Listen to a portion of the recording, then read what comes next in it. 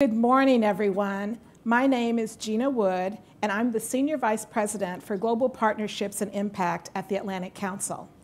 On behalf of our President and CEO, Fred Kemp, I'm pleased to welcome you to this event on Women, Peace, and Security 2030, Integrating Lessons Learned from Afghanistan. This October marks 21 years since the United Nations Senior Security Council passed Resolution 1325, which created the Women, Peace, and Security Agenda, or WPS for short. With 1325, the UN addressed for the first time the impact of armed conflict on women and recognized them for the contributions they make to prevent conflict and build lasting peace. The WPS agenda aims to involve women more directly in peace and security processes and ensure a gendered perspective is integrated into policy decision-making. WPS was incorporated in NATO's Afghanistan operation starting in 2007, 7 years into the alliance's mission there.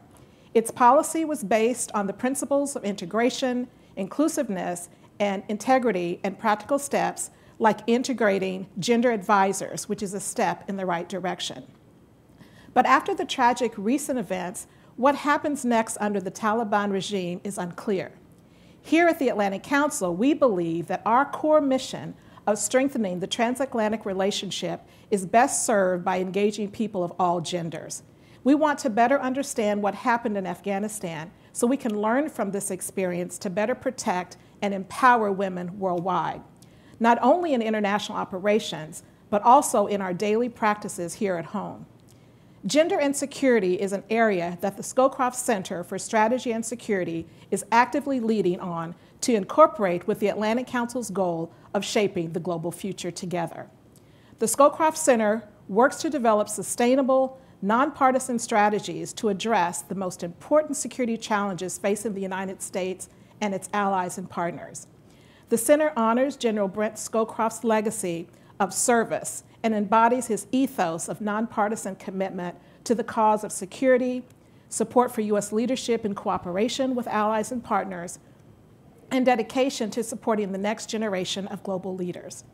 With these principles in mind, I want to thank you again for tuning in today and encourage you to join the conversation online by tweeting at Atlantic Council and at AC Scowcroft with the hashtag StrongerWithAllies and also the hashtag UNSCR1325. There will be an opportunity for Q&A later in the event, so please share with your questions on social media and with the Zoom Q&A box at the bottom of your screen.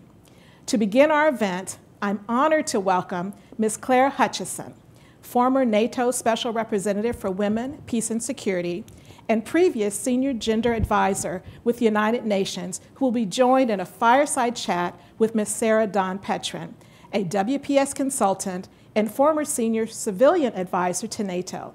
Sarah, I'll hand it over to you to get us started. Thank you. Thank you so much, Gina. I'm so pleased to be here today with you, Claire. It's an honor to share this moment with you as you wrap up your tenure as the Special Representative of the Secretary General for Women, Peace, and Security, and just recognizing that you're fresh from serving in this unique and challenging role.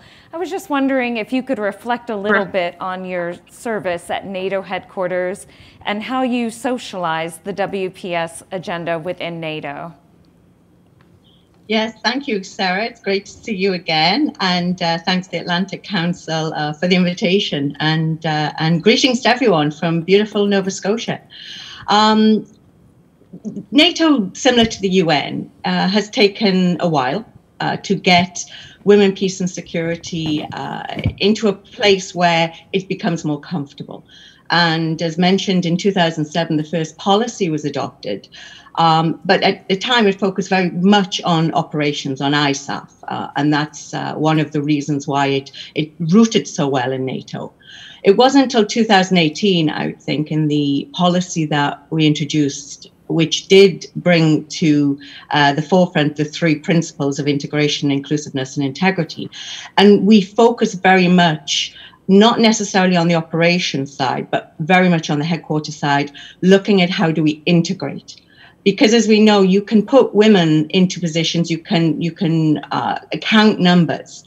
But if the framework for integration or mainstreaming, whichever you want to call it, if that isn't there, then you're only looking at half the result. It's not full equality. So a lot of the work we did, it was focusing on integration. And some of the practical steps we took, for example, we initiated an award, which I'm not necessarily a great fan of awards, but this was an award to a division that was looking to aspire to implement women, peace and security. And so, for example, defense planning and defense investment both won these awards. And we saw a great change because NATO has made sweeping change. And some of these tools to help convince and move forward the conversation on women, peace and security were very successful. But we also give the tools which I think are important, for example, the sex disaggregated data manual, the language, inclusive language manual. And this is where nations really got on board.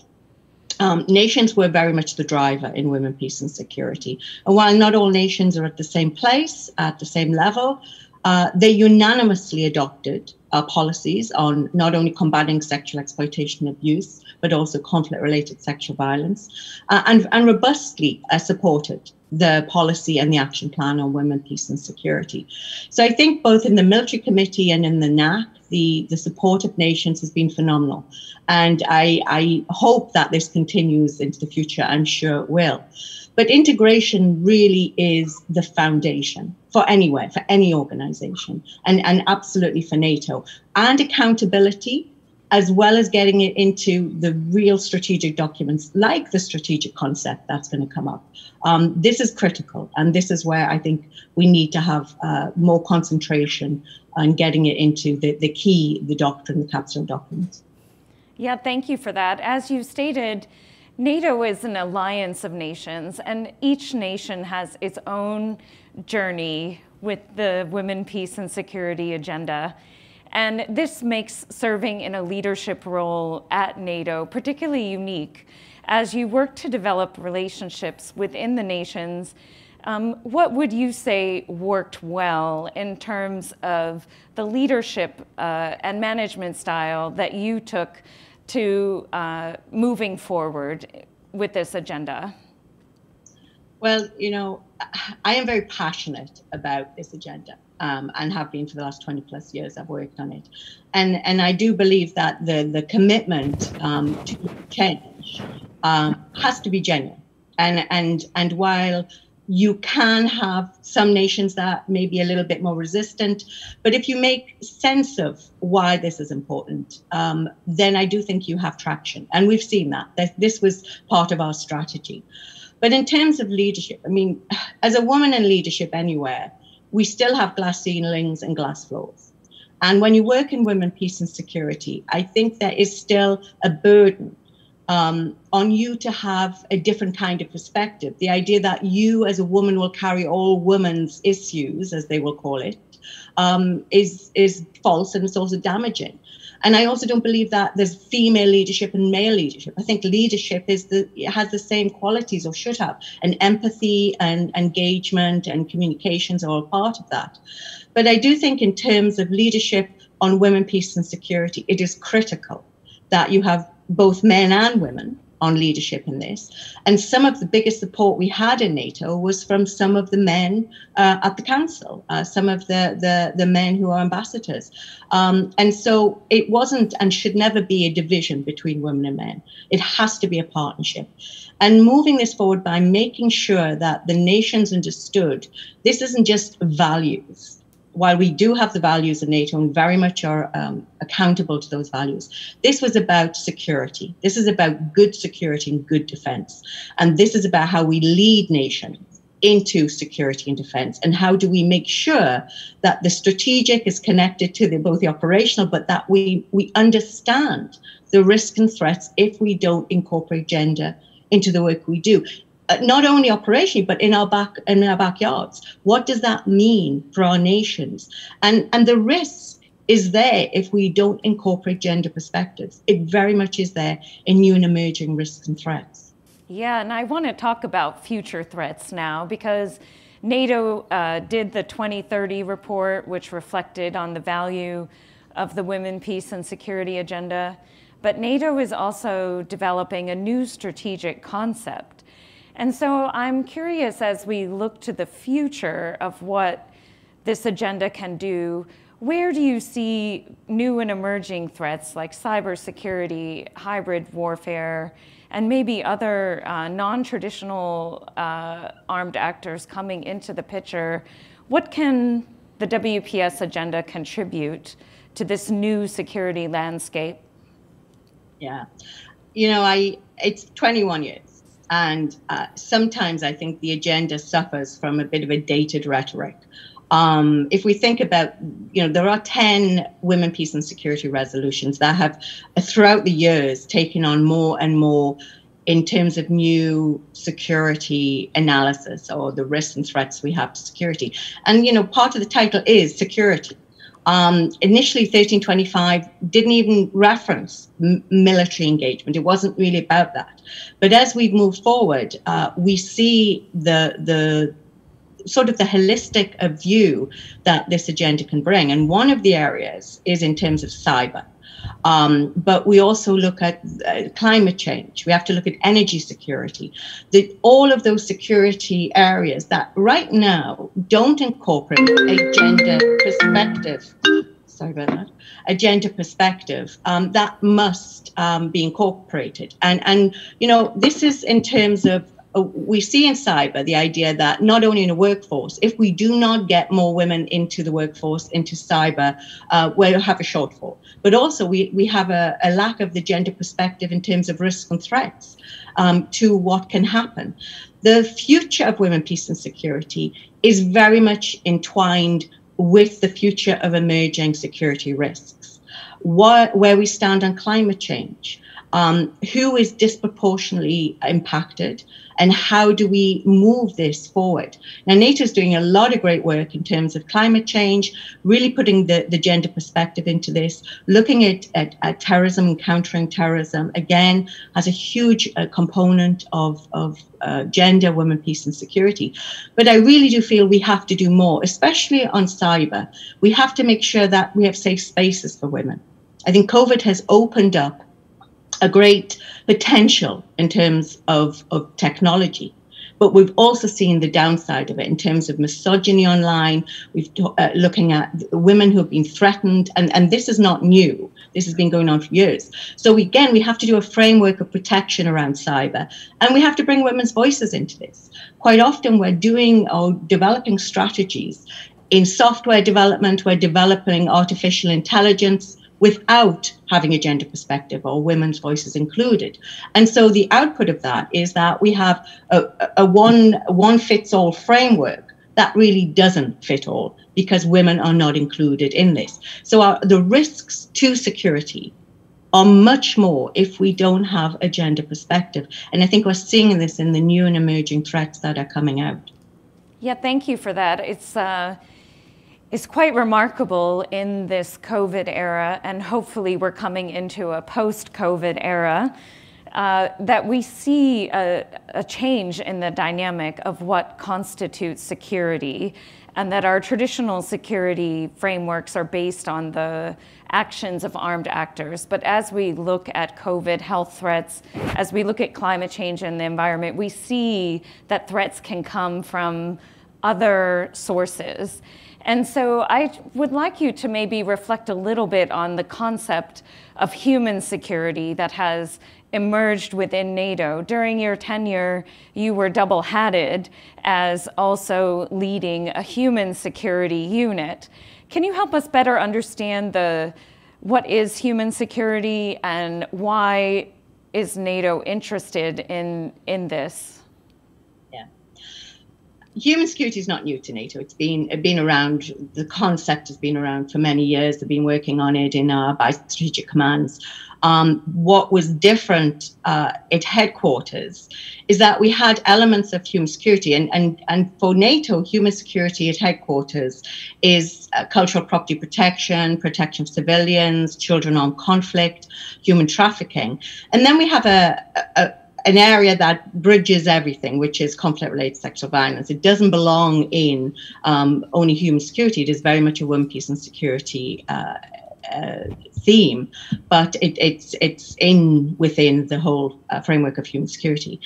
In 2019, and I came out of peacekeeping, where protection of civilians and children on conflict were very central to the work that was done operationally. So I was very familiar with those subjects. And when I came on board to NATO, I was already asked to be a high-level focal point on children on conflict. But these thematics, as they're often referred to, were all over in different divisions. And I really thought that they needed to have a home, somewhere that they could be connected, but also then underlined with women, peace and security, because the gender analysis that does underpin all of these is very important, but missing. So worked with the nations and with the international staff to establish the Human Security Unit. Now, my opinion of this is that I think it is unfortunate they're both together, because women, peace and security for me it is part of human security, but it should not be under an umbrella of human security.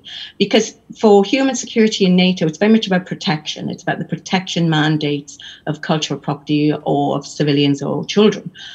If you simply limit women, peace and security to just protection, you are missing totally the empowerment element that is so important for the agenda, but for women.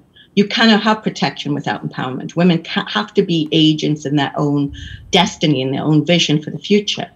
And so I worry that when we merge the two agendas in a way, we are reducing both of them. And the women, peace and security agenda. And of course, there's also tension between the communities. Women, peace and security purists, in a way, don't like the human security tag. And quite often you have protection of civilians on the same, or children on conflict also pushing back. But I do think we need to find a place to work together. Because, again, those who miss out on protection strategies are often women and children, women and girls. Those who miss out often in protection sexual violence can be men and boys. So we have to find a middle ground where we work together.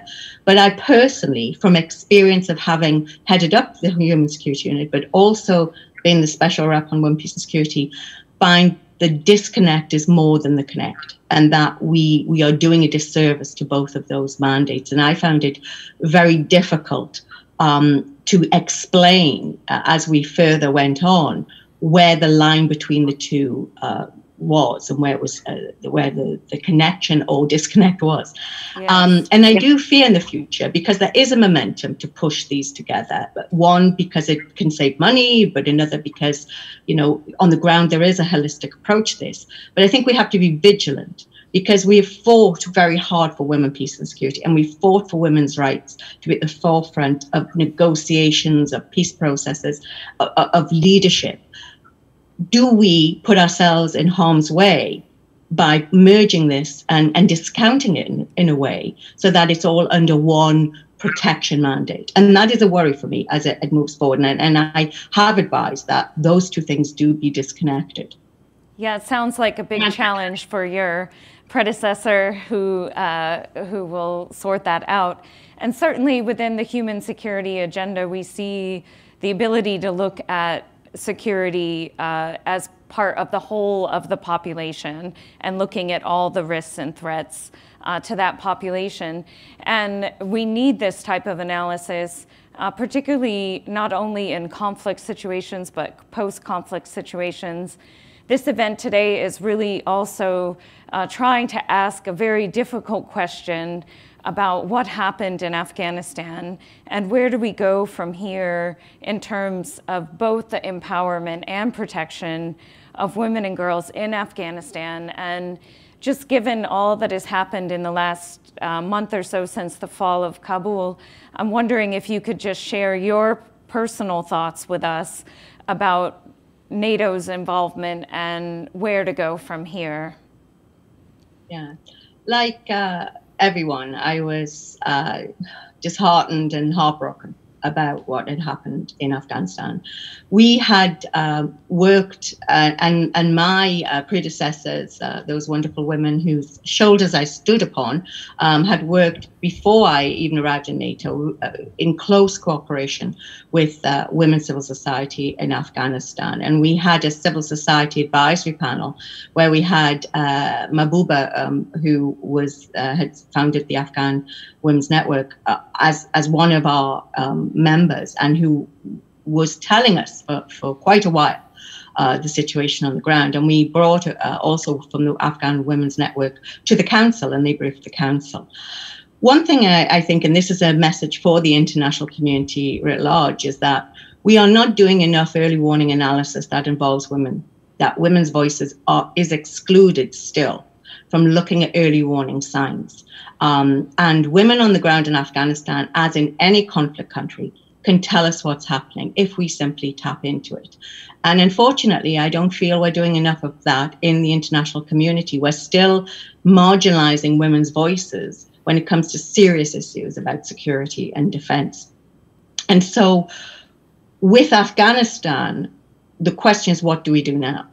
Yesterday, women from Afghanistan, as you probably know, through Georgetown and a couple of nations, brought together at the Security Council Afghan women. And the women were very clear. The idea that engaging with Taliban is going to be the future, but it has to be conditional. And they have to be held accountable to the promises that they first put out about having diverse and inclusive government, about protecting women's rights and education. And this was very clear. What they're also clear about, and what I think also cannot be up for negotiation, is humanitarian aid. That must happen. But negotiation on conditionality of other aid, that has to take place. But conditions on humanitarian aid, the women are very clear, they don't want to see that. But we need to have regional support. And we need to have regional support, Qatar, for example, to engage with the women in their leadership on what the potential is for women to go forward. We need to have consistent messaging of the international community on women's rights. We cannot have some falling back behind the line and accepting certain discriminatory or harmful practices and others not. And we have to be consistent about that. And we have to engage with women's civil society. Like I said about the early warning, women are not being included. For example, the delivery of humanitarian aid. Are we including women's voices from the ground? And I don't just mean the elite groups in maybe Kabul, but more diverse women who don't always have access but have things to tell us. The delivery of aid, which we've seen time and time again, we saw it in Haiti, we saw it in Somalia, where it's not taken into account a gender perspective, and therefore it's not being delivered to those who really need it. And so we need to have good advice in terms of both gender and women's voices in delivery of aid and the humanitarian support. But also as we move forward, we need to engage with civil society. Women are saying they talk about us, but they don't talk to us. And this is happening a lot. And this hasn't changed. It's a continuum. So we need to change that. But we also need to do more about looking about Sharia and engaging women in the conversations on Sharia law. You know, Islam has provisions for women's rights. And the Prophet Muhammad, talked about having access to knowledge from the cradle to the grave. So it isn't that education for women is not and should not be there. It absolutely is within the Islamic scholarship. It is within the understanding of Islam. So having conversations on Sharia law, having conversations with women about which way we go forward, and really getting to what we can practically do, but not without women. And we have to stop doing this, because time and time again, in every organization, women's voices are being excluded from the centrality of security, which is really about them and not only their future, but their safety. And I think we have to really hold ourselves to account a little bit more on this and see what more we can do, because we can do and should do much better.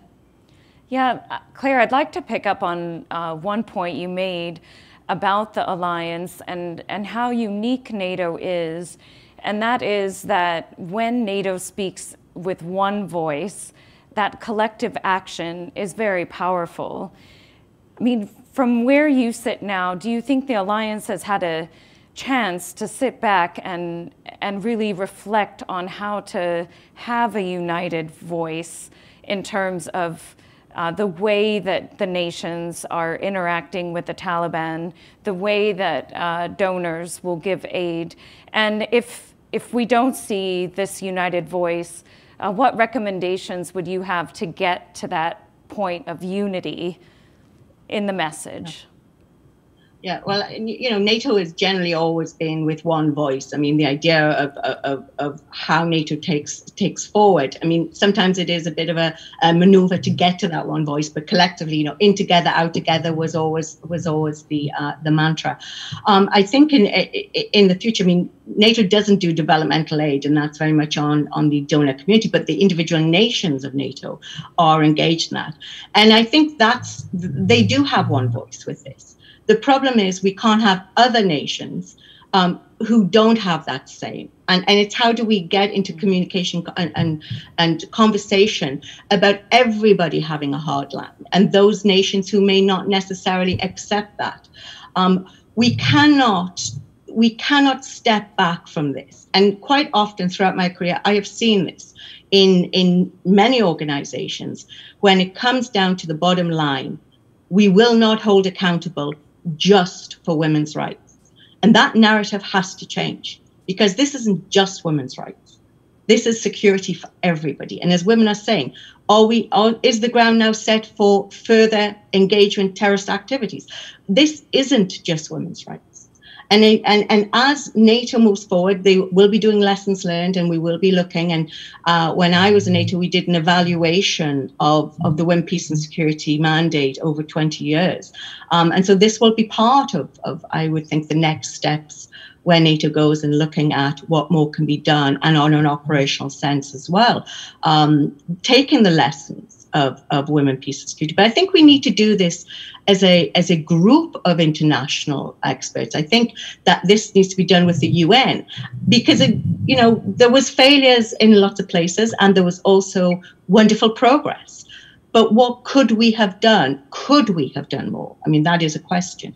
But I think certainly in terms of engaging women, we have to have this connective tissue that goes through all of the work we do as we move forward, not only on Afghanistan, but even in areas that are emerging in terms of fragility or emerging in terms of conflict. We need to understand that the Women, Peace and Security mandate, that this agenda is not a marginalized on the cusp agenda, but it has to be centralized. 48% of the population of Afghanistan are women, and that's 48% who aren't being included in the future, who aren't going to be having conversations about their lives. And that is not okay, and that should be not okay for anybody. We have to do more. We have to do more to hold accountable, and we have to do more to get women's voices at the forefront. Thank you for that. I really want to pick up on the point that you made about even if NATO acts with a unified voice on Afghanistan, that there were other actors involved in influencing the future direction of Afghanistan. I think this is very important because NATO has really made an effort in recent years to expand its partnerships and alliances with nations and regional bodies outside of the traditional set of stakeholders. And this is, of course, very important because we need all nations to step up to this agenda and have a more global application of women, peace, and security. So thank you so much for that. And I just want to see, do you, before we turn to our distinguished panel, do you have any other remarks you'd like to share with us? I just want to say, it is 21 years, and I think we have a lot to be appreciative of, and we have a lot to be proud of. But I think we need to not rest. and we need a little bit more a courageous voice in moving this agenda forward. And I think collectively we have to work together. And I do look forward to seeing where NATO goes next, because I know they're going to just build and build and build on this agenda, because they do understand the importance of it. And I know that you have Rachel from ACT, and you have in ACO and the Biostrategic Commands, and how NATO takes this forward, I think is going to be in hands of those who know the importance of this agenda. And I think that is very, very important. It's not a marginal issue. It is a security issue. And it's the security of everybody, women and men and children.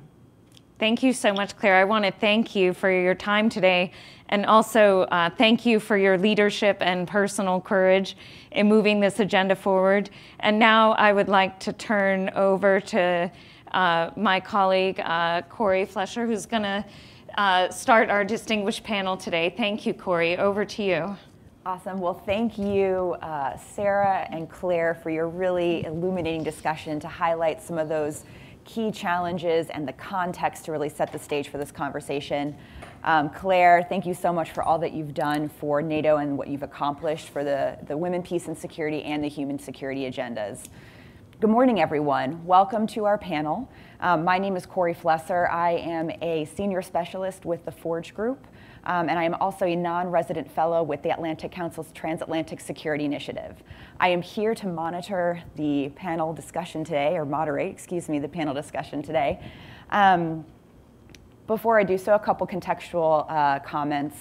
I wanted to pick up on something I found so profound from Claire's discussion, and that was we can't rest. And I think the discussion we're about to have here is really, what does that look like as we look forward to the women, peace, and security agenda at NATO moving forward into 2030? And importantly, how do we reflect and understand those lessons learned from Afghanistan and really apply that to NATO's work moving forward? To tackle these questions, I really do want to highlight our distinguished panel of guests. We have here next to me Sahana Dharmapuri. She is the director of Our Secure Future and has served as an independent advisor to NATO, USAID, the Swedish Armed Forces, and the United States Institute of Peace, as well as many other international development organizations. Welcome, Sahana. Thank you. And then, as you'll see on the screen here, I have Lieutenant Colonel Rachel Grimes on Zoom. She is the liaison officer to the United Nations, ICRC, and NGOs at NATO Allied Command Transformation. Lieutenant Colonel Grimes has also previously worked with the UN and UK Armed Forces on implementing the Women, Peace, and Security Agenda and with human security objectives, and has served on the NATO Committee on Gender Perspectives. As you also know, our final panelist is Sarah, and thank you for joining us today on this panel. Thank you, Corey. Before we begin, I do want to note that and acknowledge that this conversation is incomplete without the voices of Afghan women, several of whom were unable to make it here today. The Atlantic Council, we're deeply committed to amplifying and elevating the voices of Afghan women, and we will continue to do so through future programming. So I encourage you all to be on the lookout for more updates on events that we have planned for the future.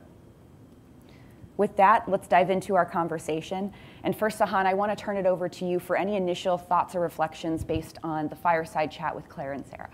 Well, thank you, Corey, and thank you, Sarah and Rachel. It's great to see you. It's really wonderful to be here. First, I just want to say, as the director of Our Secure Future, where we focus our Women, Peace, and Security program on including gender perspectives in security decision-making, I can't think of a more timely subject and discussion to have. It's really also a pleasure to see the Atlantic Council take up the issue and the focus on women, peace, and security. There were many things that Claire said that were really important, I think, to underscore. I think one of her statements that really sticks with me from your conversation, Sarah, is that women's voices are still not central to our idea of security decision-making. And I think that this has been a constant tension in women, peace, and security since its inception, is this tension between protection and participation. And I think in this conversation we were talking about participation as empowerment, but what I mean by that is the full participation of women's voices, which I think that is what we were referring to in the earlier discussion. I think a couple ways that Our Secure Future has looked at some of the issues that Claire raised about the issue of engaging male leaders is really important, and we've tried to take that on in bringing male leaders together for off-the-record conversations and how they could promote and champion gender equality, not just in the work environment, but in the actual day-to-day work of security decision-making. And then the second piece that might be also interesting for others, and I'd be happy to talk about it further, is the issue that Claire brought up about future issues of emerging technology and security risks and threats that we have to take a look at with a gender perspective. Our Secure Future, we did a report, a 2-year study with my colleague Jolyn Shoemaker called Project Delphi, which actually looked at using a gender perspective on the emerging trends in the digital ecosystem, and actually finding that what's very helpful about using a gender perspective in security decision-making is that it does help you identify early warning signals for future weakness, conflict, instability. And that there's much more to say about that, and I'll stop here. I'm really looking forward to the conversation. 100%. I wanted to pick up on something that you mentioned and turn it over to Rachel. Rachel, I think sometimes I've heard it from a defense and security institution perspective. Sometimes it can be hard to figure out how we actually access and safely include women's voices and perspectives to make sure that our operations, our doctrine are informed.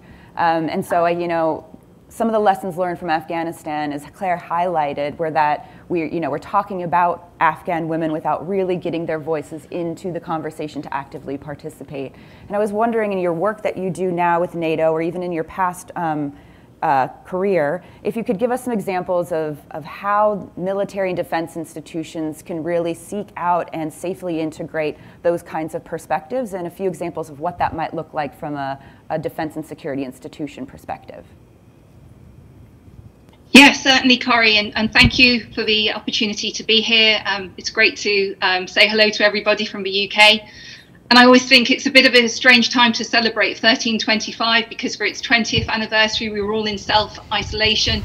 And now we can't really celebrate women's rights when we think of what's just happened in Afghanistan. But to answer your question then, Corey, I think my experience, it's not just what I'm doing now, based at Allied Command Transformation. And the role of that headquarters, it's probably best for the audience to understand. So I'm not at the political level, but my job is to look at policy and then translate it into military activity. But I think I'll probably answer the questions today also heavily influenced by 30 years of being in the British military. Although I'm not a lieutenant colonel anymore, I'm a retired lieutenant colonel, which makes me feel and look very old. But I think that from my experiences in Afghanistan in 2007 and in 2012, and more holistically looking at NATO's engagement in Afghanistan with women, I think it became quite clear when we started to look at counterinsurgency that unless you engage with the population, and I don't just mean the men, it was quite clear by about 2009 that our military commanders were saying we need to include women in the conversation, that if you want to do well in counterinsurgency, or indeed in any sort of operation, then it's about engaging with the men and the women in the community that you're working with. And although I'm using counterinsurgency, I think that this is relevant, and it's something that we can take forward in the strategic concept and with NATO 2030, that it is listening and putting the civilian population at the center of our planning, which will make us more successful in what we do. And I think in Afghanistan, we saw a couple of success stories in that, well, we structurally created military gender advisors, and it was their role to make sure that the planning of the headquarters was considering a gendered perspective. Now, ideally, it would be everybody in the headquarters that would be thinking about a gender perspective. But unfortunately, it was, as Claire pointed out, it was nascent to the military. And so we did need to use gender advisors, but we also created something called gender focal points, so that within each of our branches in the military, we did have people that were trying to integrate a gendered perspective into it. And I think one of the big takeaways that the British military exploited, I suppose, is that we understood that we had to have single-sex dialogue with women in Afghanistan. But back in our own country, we had to sit down and get civil society to come in and to talk to the defence minister. And I know that Canada has done this as well, where you've brought in your military planners, but you've also got women or men who are representing women's rights to tell the military leadership, look, this is really what it's like going on at the ground level. And to go back to the UK example, it was absolutely eye-opening to see the senior military of the UK, basically being told by quite young women what the situation was like, not only in Afghanistan, but we had women from Iraq and women from Nigeria. And I think that that sort of engagement, if you can persuade your male leadership, it's predominantly male leadership, to sit down, to take time to listen to these people who are non-traditional security actors. I think that that's given both NATO and its members a lesson learned that we need to start identifying and sitting down and talking to these people even before we go into a country. Never mind when we're in the country, we should be doing this way in advance. Thank you. Thanks, Rachel. Certainly a lot to think about in those comments. And I want to give Sarah an opportunity to really reflect on, some of the things that Claire has recently mentioned in her fireside chat. This focus on the civilian population and really understanding the gender perspectives throughout and how that might influence our ability to understand the dynamics, to get the ground truth. And so, Sarah, I was really just hoping you could comment on your experience, some of those lessons learned from your vantage point, from your experience working on these issues as long as you have. Yeah, thank you, Corey. I really want to pick up on what Rachel was saying about the importance of listening to civil society and including them in the military planning and decision-making process. And so oftentimes when we go into training and exercises that try to integrate the civilian population, there are surprises. Even the experience of young children can show us and teach us about the activities and behavior of armed groups in a given environment. And I think it's really different for every place. And this is what makes both human security and women, peace, and security so unique.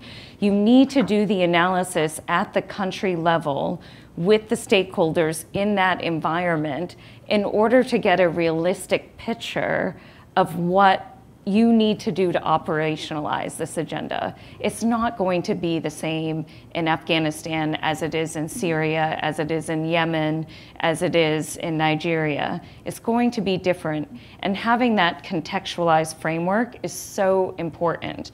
And we can't do it without intentionality. And it takes effort of all leadership across all branches of service. It takes leadership at the political level in civilian government agencies to ask about the perspective of the local population to inform our strategy. And I think this is just such a critical factor that if we really listen to people's voices, we would have a much better idea about how to offer safety and stability, particularly in societies that were not as well versed in their ground truth. You said a big phrase there. You said contextualized frameworks. And I think this is always the challenge for defense and security institutions in particular is, great, I understand exactly what you're saying. I buy into it. I think that's important. Now, how do I do that? And Sahana, I know you've done a lot of looking into areas like cybersecurity, climate change, maritime domain operations. Can you really talk through, these are some of these areas that we haven't often seen a gender perspective applied. If it has been applied, maybe we haven't seen as much of the research come out on it yet. But I was wondering if you could share information on what that looks like to apply a gender perspective to some of these security topics that might not always come to mind. Thank you. Yes, absolutely. And I couldn't agree more with what Sarah said. And to build on that, in answering your question, when we use the word gender perspective, it sounds so policy wonky and sort of mysterious. What does that mean exactly? And really what I'd like people, particularly in the security sector, to understand is it's another method of analysis, like any other method of analysis. It's another critical thinking skill. And the reason why we emphasize talking to women and girls so much is because in a sort of typical gender blind security assessment, we tend to approach a population as if it's monolithic, if it's one type of person. And we don't ask the specific questions that, for example, Sarah was saying. We don't ask further comprehensive, more nuanced questions about how different people in that population are experiencing their own security, their own needs and values differently at the same time in that security situation. So very simply, asking the question, how do men, women, boys, and girls experience this situation in this area of operation differently? What are their needs and priorities? How are they different, right? And then also asking, the second part of that is asking, how is that behavior of those men, women, boys, and girls going to impact what we need to accomplish in our mission? That very much has a direct impact on the operational effectiveness of whatever you're trying to do. So that relationship is not a unilateral, we're looking at them and they're going to tell us what to do. It's very much a feedback loop. And this is why we really emphasize including women and girls' voices, because that is a way, a method to include these other perspectives and these other insights into what is happening on the ground and what is happening to any security issue. So if you think about it as a critical analytical skill set, you can apply that lens or that method of analysis to any security problem or any potential threat that you have, because the questions don't change. The problem changes that you're looking at. The lens that you're looking at it through is asking a different set of questions that's a bit more nuanced. I might be going on in too much detail here, but I think that it does help us understand, for example, in the US context, and we, as everyone has had a lot of challenges with evacuation for people from Afghanistan. An interesting perspective that we can see if we use this gender lens is most of the special immigration visas were given to translators for the US, right? But most of the translators were male translators, which meant that most of the special immigration visas went to men and their family. Women had different roles in Afghanistan of maybe not being predominantly translators, but being journalists or educators or security officers or promoters of democracy. So they didn't qualify for the CIVs. They are in special categories of P2 or P1 at-risk categories, which have, in the US context, has not been prioritized as much as special immigration visas or American citizen. So that's like a very nutshell using a gender perspective where we can then see, oh, there's a difference in the way men and women are being treated in our evacuation plans. What could we do to correct this? What risks or failures or weaknesses does that lead to if we have this imbalance? That's just an example. Thank you for getting into that level of detail, though, because I think that's very important sometimes, where if you don't work on these issues day to day, like all of us do, you're really looking for those tangible examples of what does this mean when it plays out in a practical way. And something I was thinking about as you were talking is the sort of inherently gendered nature of human security. It came up during your conversation with Claire, Sarah, and Rachel, I know you have done a lot of work on the human security for the UK, and I was wondering, could you tell us about how you viewed the relationship between women, peace, and security and human security, and help us deconflict sometimes that tension that exists between those two agendas? You're muted.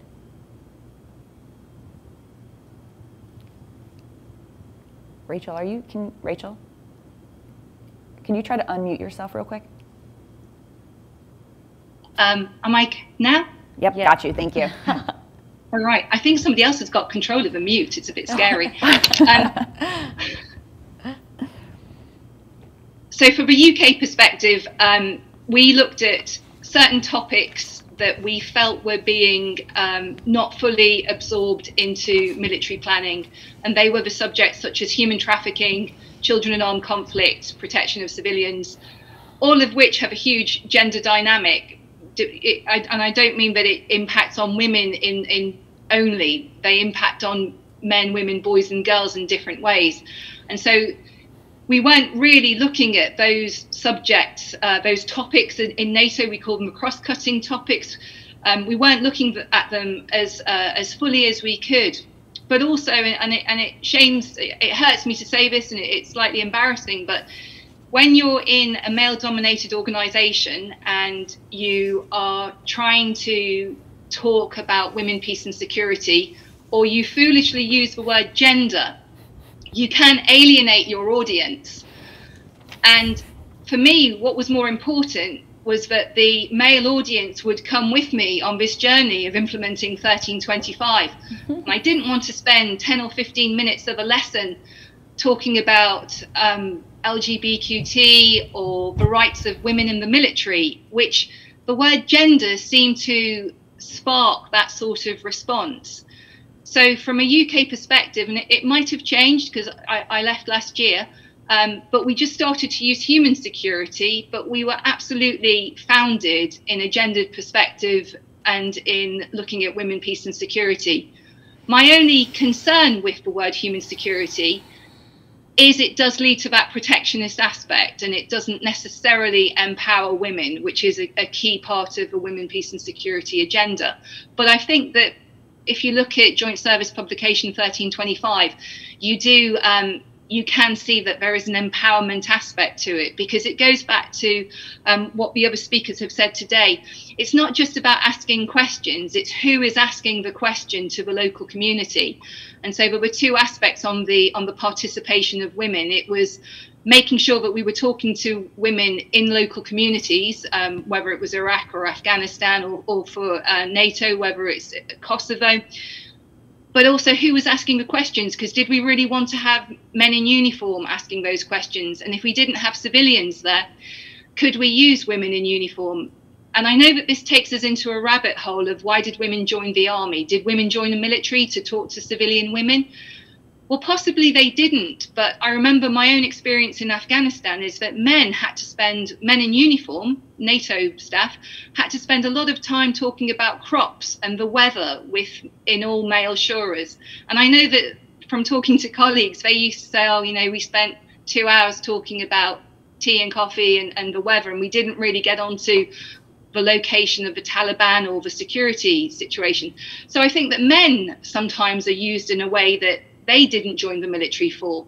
So I don't have that much sympathy when people say that women in the military are burdened when they have to talk to other women, because ultimately, what's the objective of your mission? And if you've got somebody that can help you achieve that mission, a bit like speaking a foreign language, we should use them, we should exploit them to achieve the mission. Thank you. I wanted to, I thought it was really powerful when you said the phrase, who is asking the questions, as being a key point of this entire conversation. And Sarah, it made me think about some of the ongoing discussions between the international community and the Taliban and the different types of delegations that they're sending. A lot of these are predominantly male, so it is the men who are asking the questions. And I wanted to pick your brain here. Like, what are some different options we could use to get more diverse delegations, include more women's voices? What would that look like in those discussions, knowing that the Taliban is, sort of against women's rights and sort of this backsliding that we're seeing? Yeah, thank you, Corey. I think it's really interesting. This week we've seen quite a bit of media attention around the issue about whether donor countries and humanitarian agencies should negotiate directly with the Taliban without any female representatives. And within the humanitarian sector, the concept of humanitarian protection is a little bit unique to the military concept. And it's really about keeping people safe from fear. And right now, we have to acknowledge that Afghan women and girls are afraid for their lives. Many of the champions who we would have liked to have welcomed on the stage with us today are actually in safe houses or not available to come out into the public space right now. And this just reminds me of when I worked on United Nations programs in southern Afghanistan, in Kandahar, when I had a protection problem and someone was afraid for their lives, and particularly when they were afraid by someone in the police or in the National Army, I would actually take those people with me to meet with the governor of the province. And I did that for a reason, because I could have gone to meet with the governor by myself and said, I'm having this problem in this camp and I'd like you to fix it for me. But I brought the people with me so that all of the governor's aides and assistants could see that I wanted these people to be protected people, and I did not want anyone to mess with them anymore. And I think the message that we're sending when the heads of humanitarian agencies who understand this protection element do not bring the people with them who they are charged with protecting and say, these people are our partners, they're critical stakeholders. Do not abuse these women. Instead, we have those women in safe houses, protesting in the street.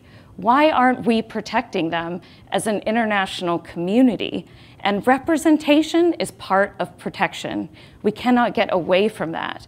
And so I think this is a really challenging moment that really excites me that the Atlantic Council and others want to get involved, because we have to have courage, like Claire said, and move the nations to stand up for women and stand behind women and to bring women with us so that we make better progress on the road ahead. Thank you. It's just such a powerful statement, and I'm so appreciative of you for sharing that experience. I do want to remind the audience that we are opening it up for a question and answer session, so you can tweet at the Atlantic Council or at AC Scrowcroft to submit questions, or you can also submit them in the Zoom chat. But we're going to continue the conversation and let us know if more discussion questions come in. Sahana, you do a lot of work with the U.S. because I think, Sarah, when you say, when you highlight the different contributions of each nation, I know that the United States, a power player inside of NATO. And Sahana, I wanted to get your take on what the U.S. is doing in this space, where we're going looking forward, and maybe tie that into some of the ways that we can be that type of partner within NATO to advance the agenda. Yeah, thanks, Corey, and thanks, Sarah, also for your passion and your commitment to the work. Yeah, I'm speaking from a civil society perspective.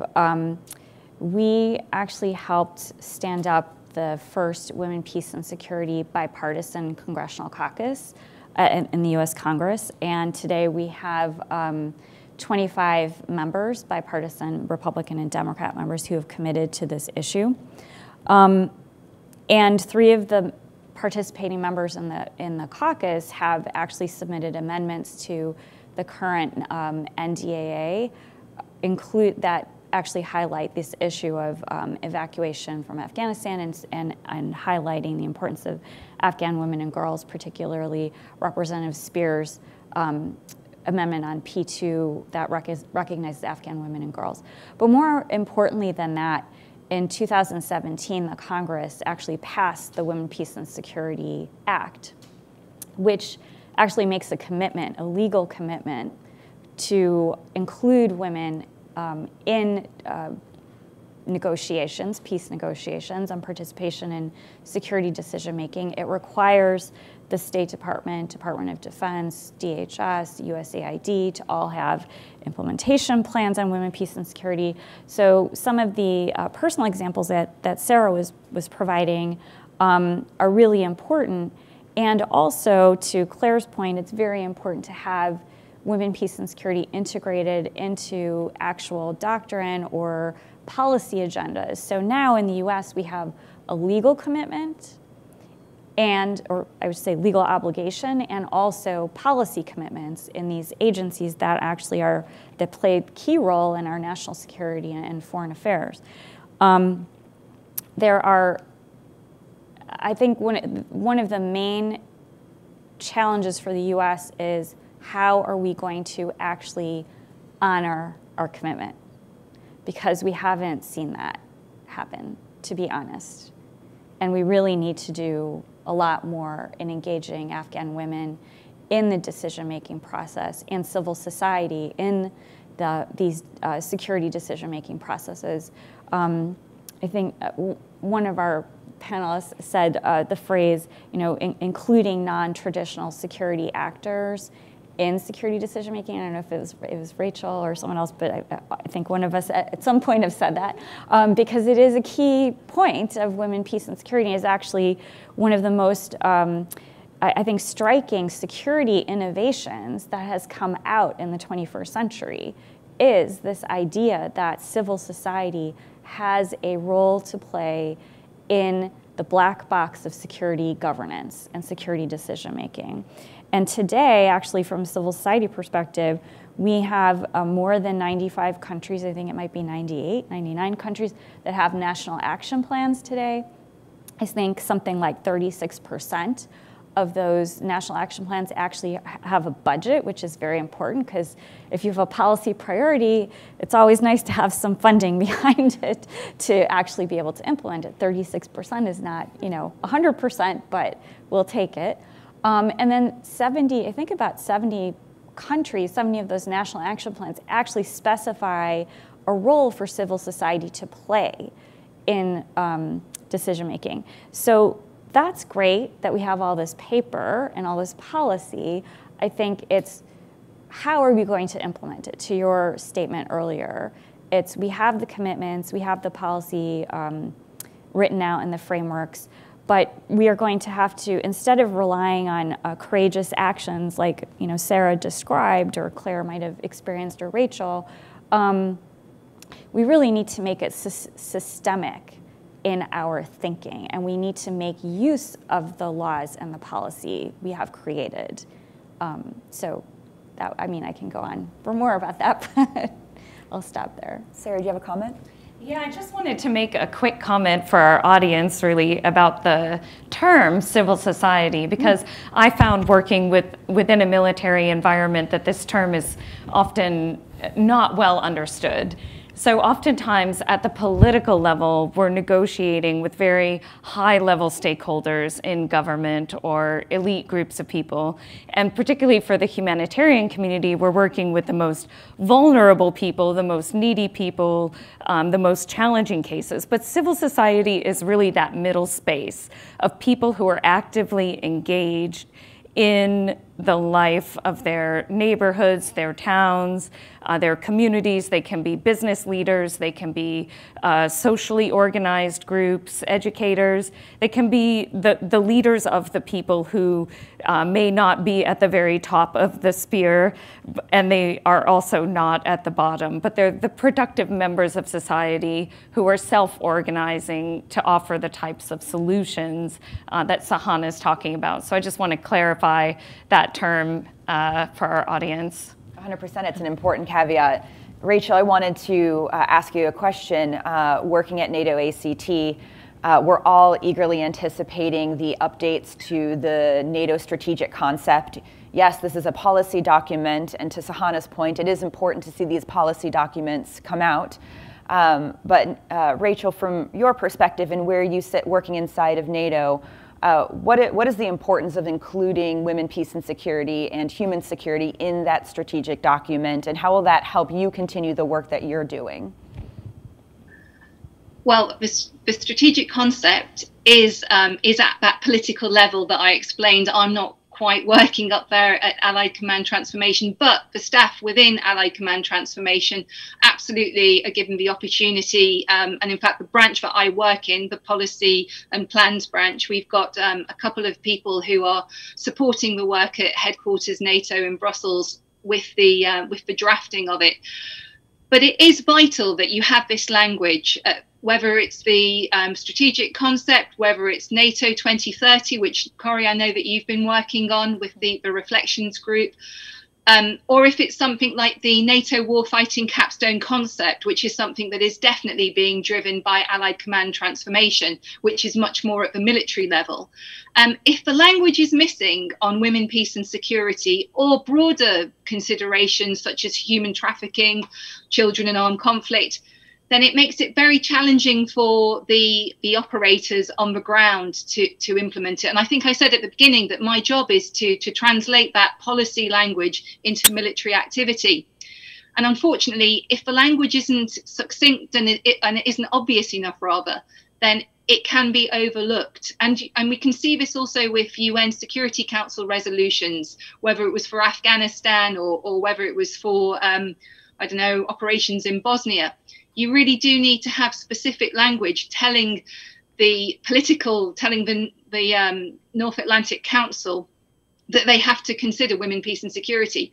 And then somebody has to ensure that it gets into the military committee and that it gets into the NATO planning policy. Now, luckily, NATO now has specific dedicated military gender advisors in all of their headquarters. And so those officers definitely get a chance to shape the planning from a military perspective.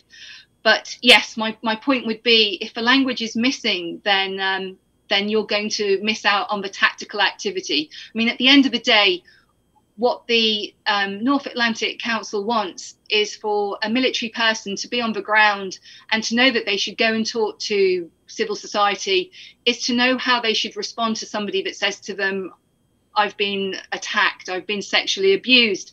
What we don't want are military personnel that think, well, that's not my area of work, that's for the humanitarians to do. And I do feel that NATO is definitely making progress in getting the military to think this way, that they are not just focused on an adversary, but if they're not there to protect civilians, then what's the point of them being there? So get the language in, and if you can lobby people outside of the organisation to make sure that the ambassadors around the table in NATO headquarters say, what about women, peace and security? Where's the language on human security? Thank you. Thanks, Rachel. I think you really highlight the importance of how once you see these important words in a policy document, it then gives people the ability to translate them into doctrine, into training, into education, to really make sure that we arm military forces with the education and training they need to get those outcomes that we're looking for. We did receive one question that I wanted to ask our panelists. It comes from Anne Moisan. Anne, thank you so much for joining us today. She asks, she notes, all speakers noted the strong Taliban views on women and their rights. But realistically, what instruments of real persuasion does the international community have to demand the Taliban accept conditions and effect real change? Is there political will in the international community to do this? It's a heavy question. Anybody want to jump on it?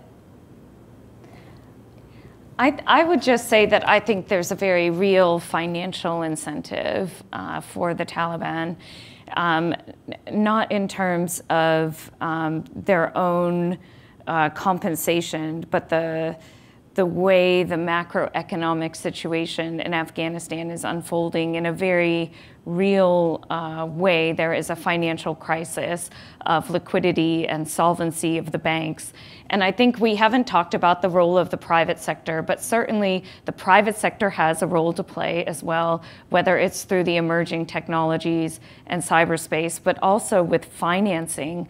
We know that a country can't operate without a national bank and without private mechanisms for people to have solvency. And so for the sake of the cash flow of the government, there needs to be a way to financial stability.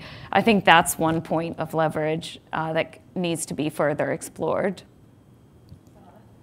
Can I jump in, Corey? Oh, 100%, Rachel, and then we'll go to Sahana. Great. Because I was a little bit, obviously I think all feminists have been depressed with what's happened in recent months. But then I thought about what ISAF had achieved. And I mean, when you think about it, in 20 years, the country went to having 3 million girls educated, 50,000 women went to university. I think NATO created the conditions for women to go to elections.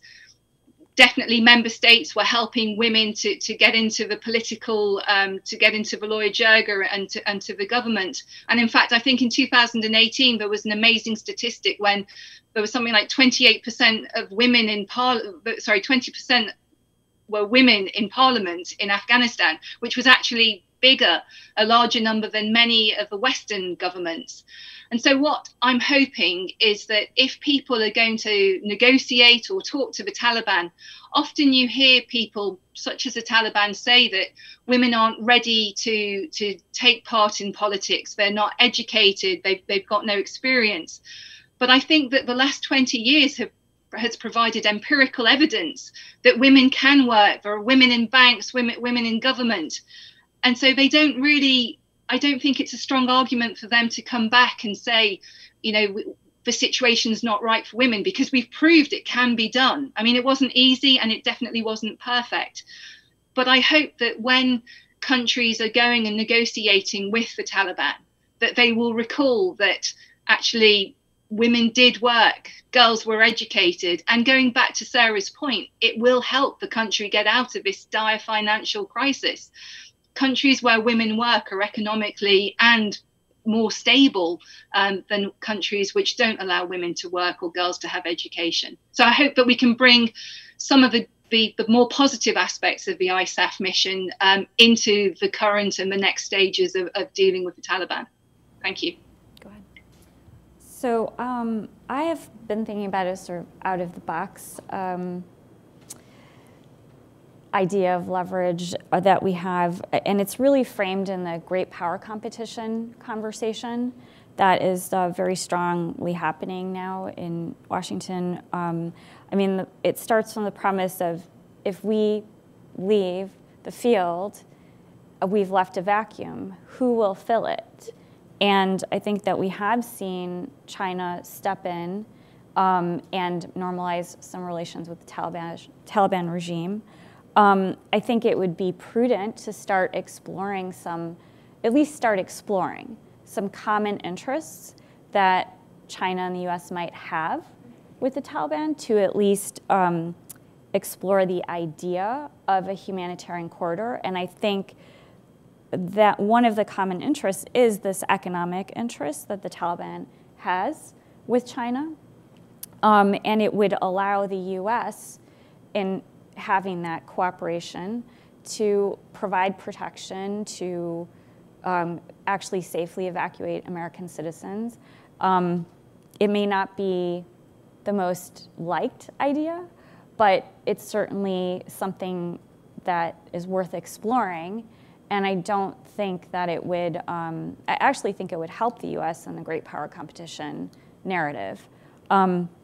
And then additionally, I think for NATO and the US, like in the US, we have the Elie Wiesel Act, Genocide Prevention Act. We also have the Global Fragility Act, which requires an atrocity prevention strategy. So at the very least, the US and NATO allies could start doing some policy formulation on atrocity prevention or atrocity or risk assessment strategies.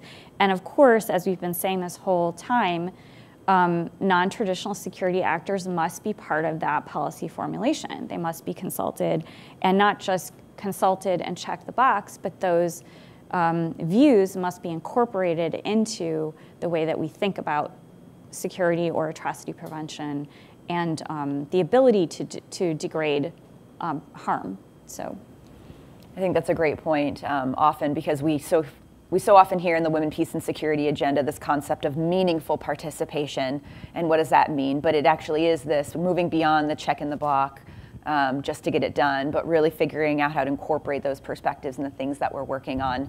And I like that you brought up the humanitarian aspect, because it dovetails into one of our next questions. This is from Nina Laoud. She's the Board of Directors for the International Legal Assistance Consortium. On the comment that NATO needs to further work with the UN on the Women, Peace, and Security framework, how do you envision such collaboration proceeding, given how complicated this can be? And maybe, you know, Sarah, I'm looking at you, I'm thinking about your background. Rachel, I'm also thinking about your background as well. And so I'll start with either of you, and then I'm sure Sahana probably has some thoughts for us. So whoever wants to jump in first. I would just say, I'll let Rachel speak to the UN, but I would say that, you know, there was a great article that came out this week from an Afghan women leader who said that, you know, the Women, Peace, and Security agenda is not a Western agenda. And I think it's really important to state that there are other global leaders in this space at a regional level.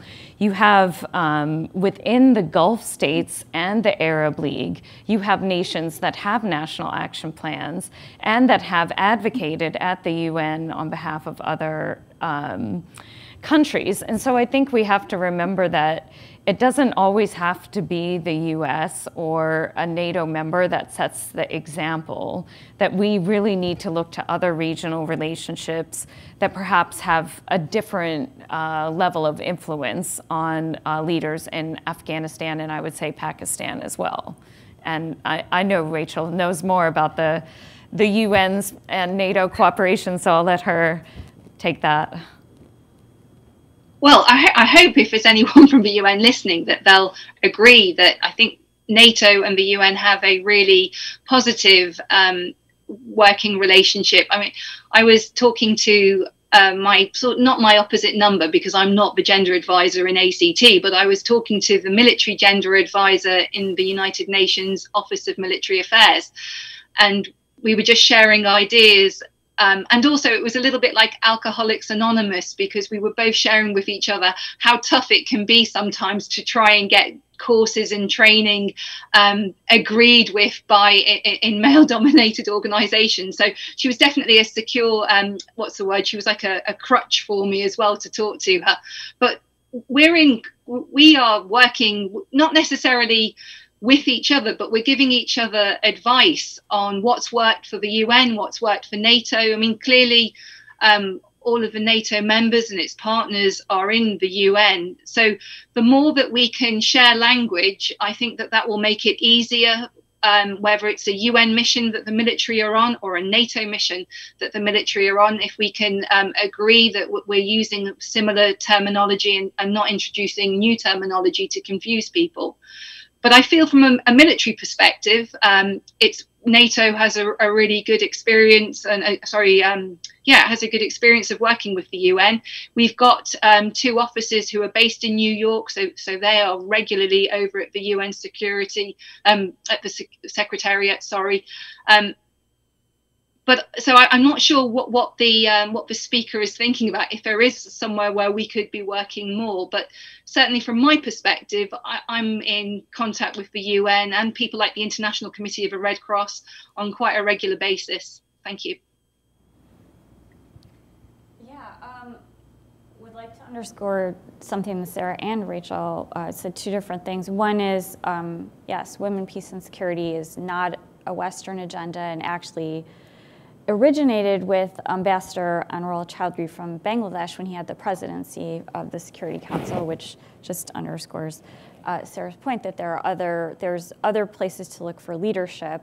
But at the same time, Rachel, I think her point about the cooperation and the key importance of that multilateralism plays, I think, is very important, and that's something that NATO and the UN offers. And I think in the world that we're in today, we can't actually use it enough, like multilateral approaches and cooperation and dialogue. I would say one other aspect for me that I have learned in what we've seen with the fall of Kabul and the way that the U.S. handled the drawdown in Afghanistan, the way that we think about security, I think for too long the S in WPS has been thought of, that type of security has been really focused on gender-based violence or sexual gender-based violence, and is sort of had moved away from some of the original intent of looking at improving protections of all civilians, of involving women in decision-making in humanitarian crisis or disaster relief. Basically, having women as agents of change using a gender perspective on security decision-making, on security cooperation, for example, right? So I think in the vein of multilateralism, in the vein of looking for to other countries or even NATO and the UN countries for leadership, security cooperation, I think, has been really underrated or mostly emphasized in terms of increasing women's representation, when we could be using security cooperation much better for things like, how could we have done an evacuation better? How can we do better protection of civilians? How can we do an atrocity risk assessment or any security risk assessment? Or how do we do security cooperation on new and emerging threats with a gender perspective? Those are all things that are, I know, much higher level thinking, but all things that any members of the UN and NATO can do in cooperation with each other.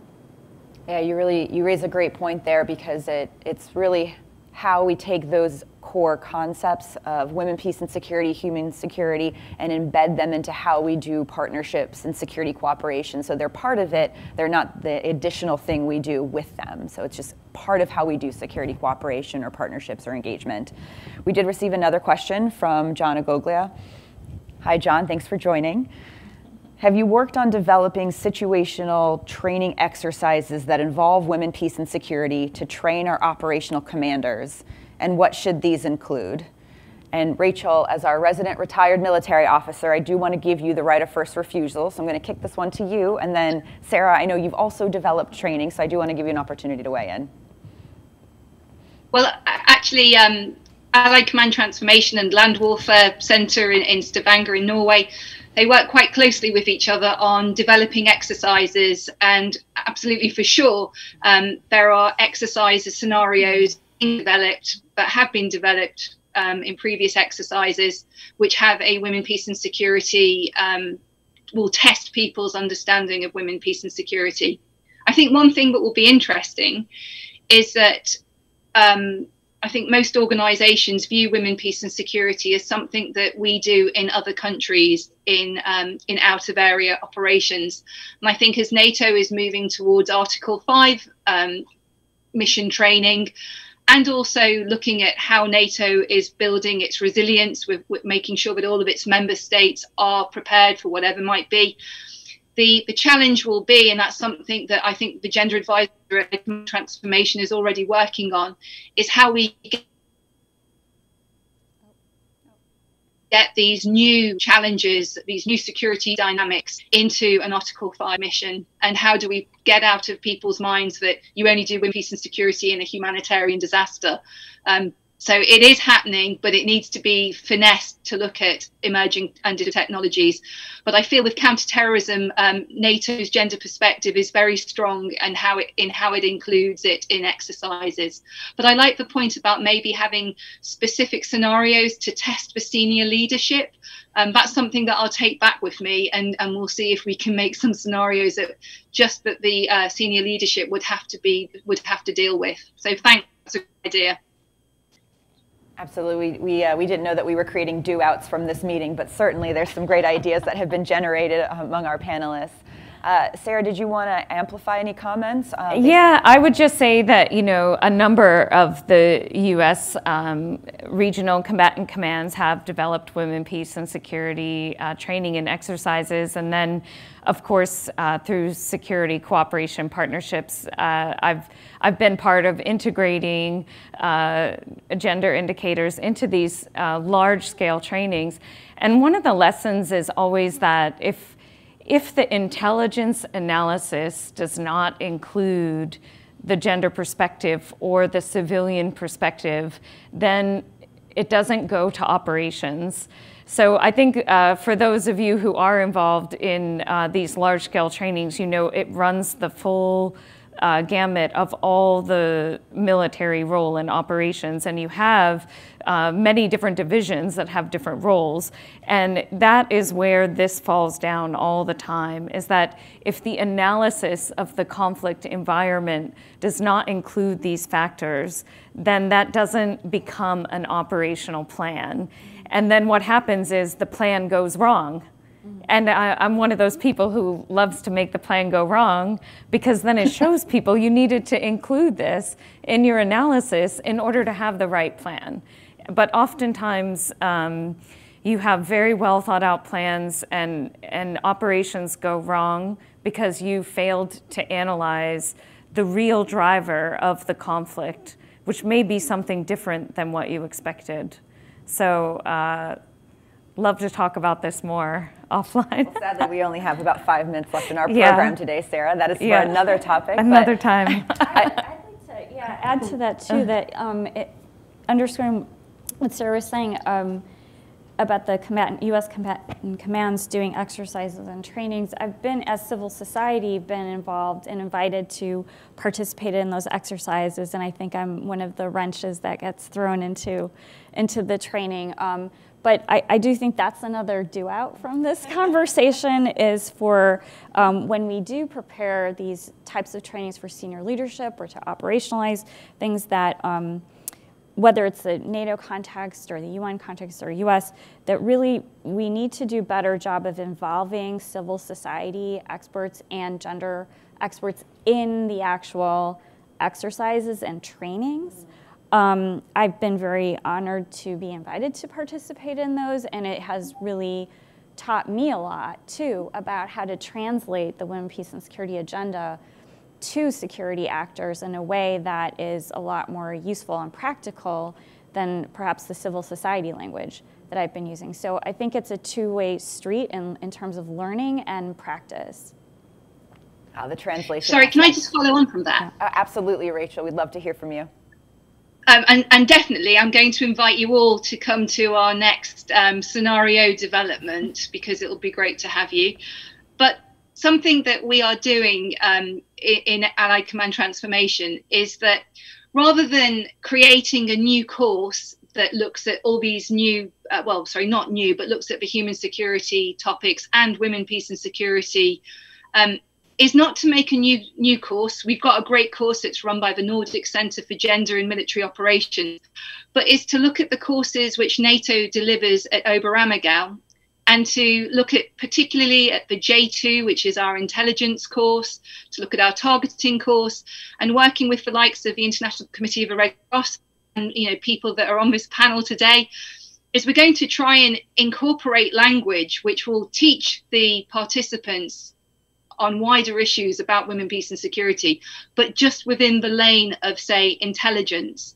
And both Sarah and Sahara talked about human terrain analysis, and that's definitely something that we've started to do, but we could build on. But what we'll try and do is to blend it into the training that's already available rather than designing new courses. So I just wanted to share that, because it is being done, but it could, I agree that we could make it a little bit more sophisticated, and hopefully with the Oberammergau course training, then that will support it when we have troops out who have to deal with spoilers like you two. Thank you. Well, you've all certainly given us a lot to think about. I do have to wrap it up. We are at time for our program. So first, thank you to the panelists for all your comments and sharing your expertise and insights working on the Women, Peace, and Security agenda.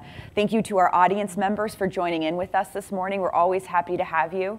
And finally, please do stay tuned for more events coming out of the Atlantic Council on Gender and Security. Enjoy your weekends.